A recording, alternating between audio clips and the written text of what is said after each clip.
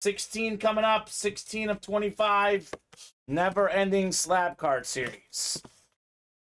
Surely we're due for a headliner. Oh, yes, we are.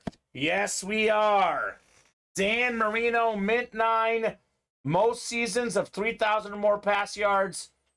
12 of them on this card.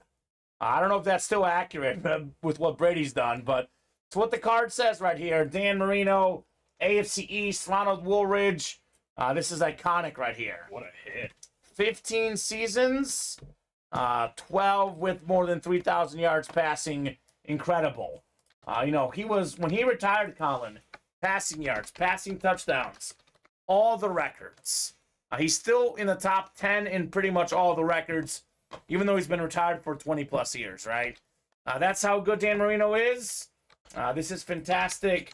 Ronald Woolridge, AFC East, 48 passing touchdowns in 1984. That record existed for about 20 years. That's impressive. Well, we say this all the time, and it's still true. He's the best quarterback to never win a Super Bowl. Easily. And had he won a Super Bowl, he'd probably be in my top 5. Same. Same. He's right on the edge of top 5 even without it. That's how good Dan Marino was. Easy top 10. Yeah, no doubt.